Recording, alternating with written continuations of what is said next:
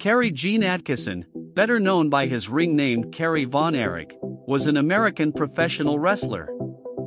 He was part of the Von Erich family of professional wrestlers. Von Erich was born in Niagara Falls, New York, on February 3, 1960. He was the fourth son of Fritz Von Erich, a legendary professional wrestler. Kerry's older brothers, David, Kevin, and Mike, were also professional wrestlers. He was a standout in high school track and field and possessed a record-breaking discus throw. He debuted in his father's promotion, NWA Texas/Big Time Wrestling on May 7, 1978, against Paul Pershman.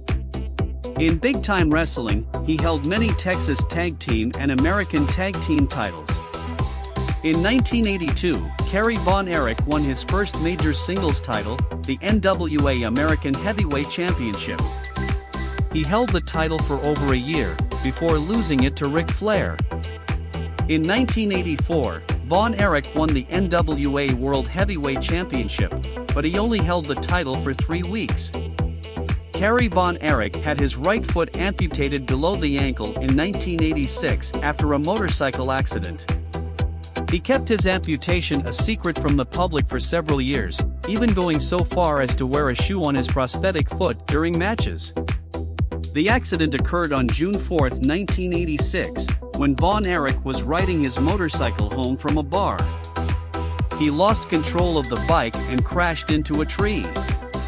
The accident left him with a broken leg, a dislocated hip, and a severed foot. Von Erich underwent surgery to repair his leg and hip, but his foot could not be saved.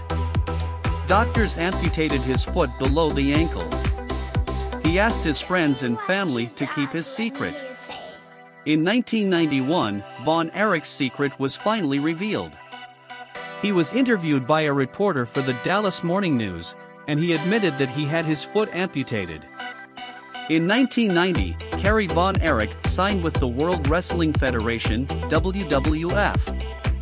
He quickly rose to the top of the card, winning the WWF Intercontinental Championship at SummerSlam in 1990.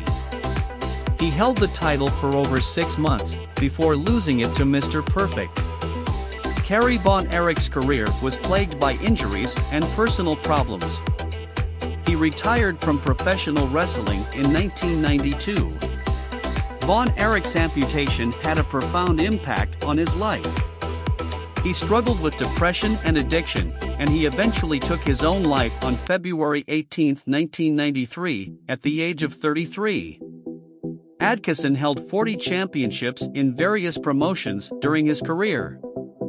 He was inducted into the Wrestling Observer Newsletter Hall of Fame in 1996. Kerry Von Erich's story is a tragic one, but it is also a story of courage and determination. He overcame a physical disability to become one of the most popular professional wrestlers of his generation.